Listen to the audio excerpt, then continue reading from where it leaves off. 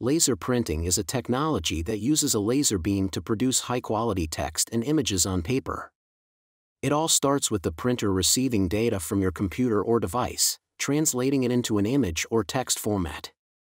Inside the printer, there's a rotating drum covered in a photoconductive material, which is sensitive to light. A laser beam scans across the surface of this drum, creating an electrostatic image of the data by discharging specific areas.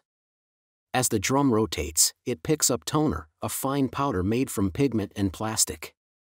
The toner only sticks to the areas on the drum that have been discharged by the laser. The drum then transfers the toner onto the paper as it passes through. To ensure that the toner adheres to the paper permanently, the paper passes through a fuser, which heats it up, melting the toner particles and fusing them with the paper fibers. The result is a crisp, clean print. The process is incredibly fast, and laser printers are popular for their ability to produce large volumes of prints quickly, especially for text-heavy documents.